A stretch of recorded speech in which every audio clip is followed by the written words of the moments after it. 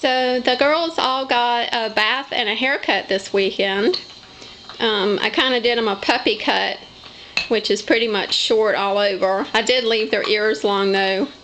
And Cassie, I left her a little bit of personality on the top of her head, and Pie, I left her little curly curls on the top of her head.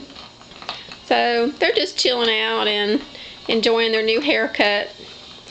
I got hair all over me, and I've got a pile of fur that you can make a rug out of. So I think I'm gonna go get cleaned up. But there's my pretty shiny, smelly good little girls, and they're just loving life.